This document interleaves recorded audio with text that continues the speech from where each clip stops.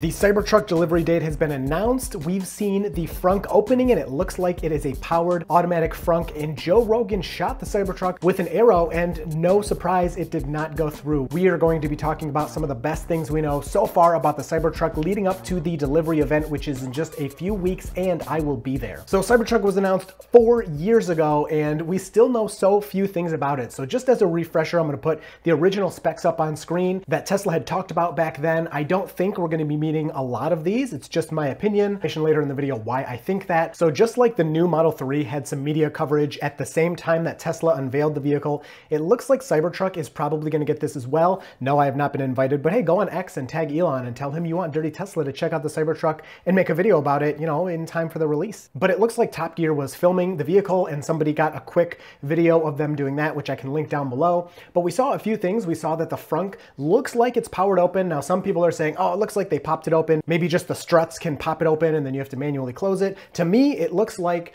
they pushed a button, which number one, that's the first time we have a Tesla with an exterior button for the frunk, which is awesome.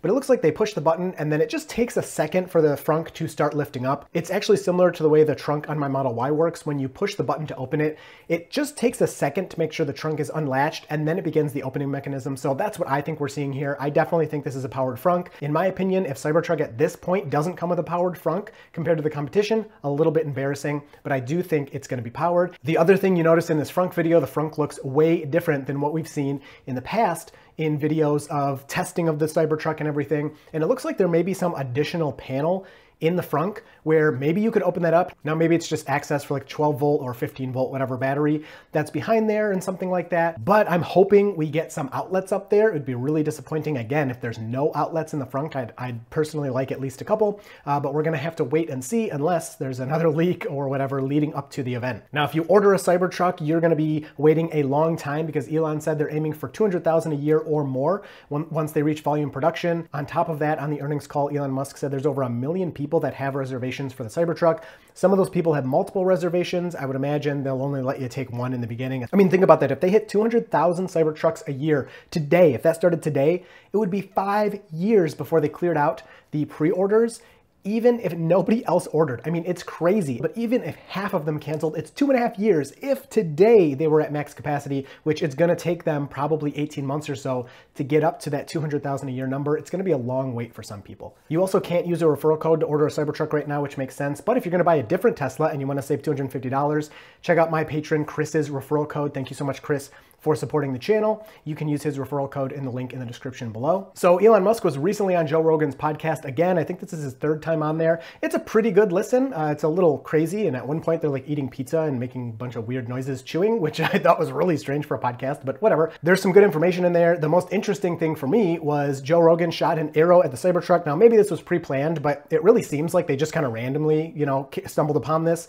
Elon talked about how the Cybertruck got shot and it didn't penetrate, and we're gonna see video of that at the delivery event. But Joe Rogan asked if an arrow would penetrate it, and Elon bet him $1 that no, it would not. So they ran out and they just happened to have a bow there, and they shot the bow and it did not penetrate the Cybertruck. Now, a lot of people were asking, wait, what about a normal car? Does an arrow go through a normal car door? And yes, it does. I found some footage from some other videos, and even a Tesla Model 3 was shot by arrows, and yes, they went right through the door. Some of them stopped in the door, some of them went through the door.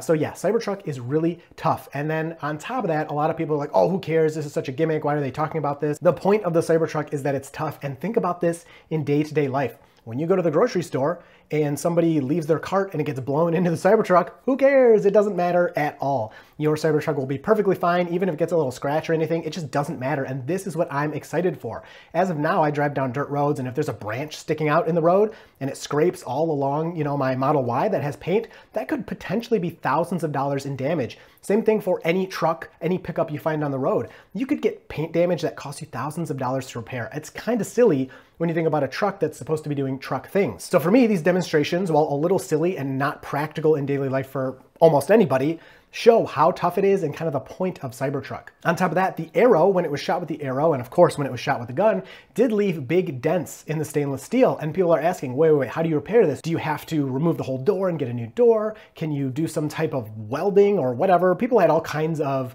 ideas on how to repair this. And for me personally, it was kind of like, who cares? Again, it's kind of the point for me. If I get a huge dent or ding on my Cybertruck, it's like, oh, Well, that's why I have it. It's not going to compromise the structure. It's not going to start rusting, which I will link a video above where I talked about rusting of the Cybertruck if you want to check that out. Definitely read the comments on that one too, because there's a lot more insight in the comments on top of what I talked about in the video. But yeah, you could just leave it and who cares? It's the Cybertruck. It's supposed to be tough and dinged up and used for work, so it looks really good to me. Now, another video from Joe Tettenmeyer, who does the drone shots above Gigafactory Texas, showed that the Cybertruck might have been crab walking, which is a feature the Hummer EV has, but a lot of people are thinking there was actually either something wrong with the vehicle, like accidentally something happened that was causing that weird sideways motion, or some people were theorizing that certain aspects of the vehicle were disabled for testing, so this may not be an official feature, crab walk, that comes with the final Cybertruck. To be honest, for me, I don't really care. It's not something I think I would really use. It'd be neat to have, so, you know, if they can, why not throw it in there? But yeah, there's a little bit of debate as to whether this was actually crab walking, or there was a malfunction, the prototype vehicle messed up, or intentionally was modified in some way to test out that sideways movement. Now, some concerns of Cybertruck off-road testing have come up, so take all this with a grain of salt. Actually, take even the positive stuff with a grain of salt, because the truck's not out yet. So we're going to learn more at the delivery event, and especially once normal people start taking delivery and putting their Cybertruck through its paces and testing everything out and posting videos online. But the approach angle and the departure angle of the Cybertruck are somewhat in question. So here is a picture I found of the Rivian R1T, departure and approach angles and everything. And to me, it looks like the front of the Cybertruck looks great, but to other people, it looks like maybe the back of the Cybertruck for the departure angle is not looking too good. It looks like there is so much hanging off the back there. And on top of that, a lot of that plastic is really low down that it's going to affect that departure and approach angle. So I'm looking forward to hearing down in the comments what people think about this. It does look to me like the rear bumper is a little low and the departure angle may not be that great. Keep in mind, of course, there's air suspension, but moving the whole body up and down only helps you so much when you have a bunch of your body coming off of the back tires there, and when you have a bunch of that body kind of hanging down low. Overall, I'm sure the car will be great. No car is perfect. You can always find things to complain about with every vehicle, but I think some people were really hoping this is going to be an off-road beast, and they're getting a little concerned that it may not be the best vehicle in the world for off-roading. And, you know, maybe it's not, but maybe it's still going to be really good and good enough for those who want to buy it. Now, a really cool picture of the Cybertruck towing a Model Y popped up, and this led people to get excited about towing weight. So in 2019, Tesla said the dual motor middle variant will be able to tow 10,000 pounds, whereas the tri-motor variant will be able to tow 14,000 pounds. Well, looking at this picture, some people have said minimum 10,000 towing is confirmed because of the weight of the Model Y, the trailer, and then the axles and tires that the trailer is using. Now, I imagine these numbers are going to be very impressive. Tesla is going to want to blow this out of the water, and on top of that, they have, of course, the best charging network. So although your range will probably be cut in half or maybe even slightly worse than that when you're towing with the Cybertruck, you will have a plethora of chargers to choose from, along with version 4 chargers, which are beginning to pop up everywhere. Now, as of today, the big benefit of version 4 chargers is the cable is longer. So that helps with, number one, something like the Cybertruck, which is bigger, and it does, of course, charge at all Tesla superchargers, but it looks like when it backs into those spots, it might be just a little tight with the version 3 and version 2 shorter cables. But on top of that, version 4 eventually will be able to get above the 250 kilowatt limit. There's all kinds of speculation as to how fast the Cybertruck will eventually be able to supercharge. Elon Musk at the Semi delivery event talked about the Semi charging up to 750 kilowatts, which is of course 3 times the current capacity of a version 3 charger. And then he also mentioned that Cybertruck is using the same, platform architecture. It doesn't mean Cybertruck would go up to 750 kilowatts. That sounds like crazy to me. But 500 kilowatts maybe is very reasonable. And depending on battery size and how long it can maintain that peak charge, charging times may be really, really fast. So one of the most important pieces of Cybertruck information that we still don't know, and I don't believe we'll know until delivery, is the range. Now, as we move into Cybertruck efficiency and range and how big the battery is, we got to talk about the cost of charging the Cybertruck, because it will be the most expensive Tesla to fuel up for 2 reasons. It'll have the biggest battery of any Tesla we've ever seen, most likely, and it almost definitely will be the least efficient Tesla we've ever seen. And you may want to get solar panels to help you save fueling up this Cybertruck. That's where today's sponsor Drone Quote comes in. Check them out. They have totally free tools so you can see if solar is right for you. I've had solar for years and I love it. With the interest rates today, I don't know, maybe solar is not a great investment if you can't pay cash, but guess what? Drone Quote is not afraid to crunch the numbers for you absolutely free and let you know, hey, this is a great investment, you should do it, it'll pay itself off in X amount of years. Or you know what, in your current situation, solar's not right for you, you should wait and check it out again in the future. So thank you so much to DroneQuote for sponsoring this video. Use the links down below for their free tools to see how much money you can save.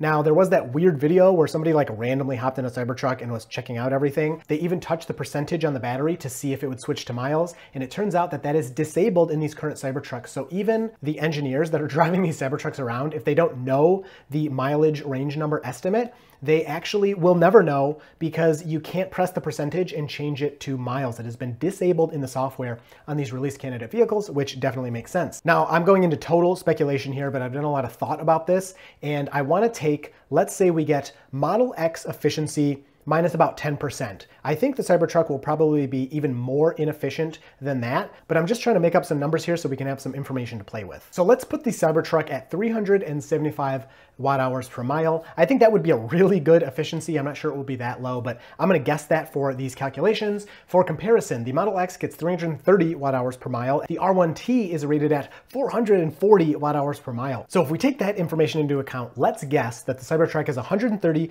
kilowatt hour battery. Now, why am I guessing that? It's slightly bigger than Tesla's current biggest battery pack, which is the 100 kilowatt hours or so in the Model S and X, and it is pretty much exactly double the 4680 Model Y battery capacity, and we're of course getting 4680s in the Cybertruck, so it's just a logical number. And we'll go over some other battery packs as well, but I think when Tesla wants to balance the cost of this thing, you can't put too many batteries because that limits, number one, how many vehicles you can make, and number two, how expensive it's gonna be. But at the same time, you have to have enough to get a decent range in this thing if people actually want to use it to tow and go long distances. So let's say the Cybertruck gets the same efficiency as the Model X. You're gonna be looking at 393 miles with a 130 kilowatt hour battery. Of course, give or take, it's probably not all gonna be usable if the battery's that size, or maybe the battery is 140 kilowatt hours and it's 130 usable, whatever. So somewhere around almost 400 miles, which at reveal, of course, Tesla said they were gonna get 500 miles on the tri-motor.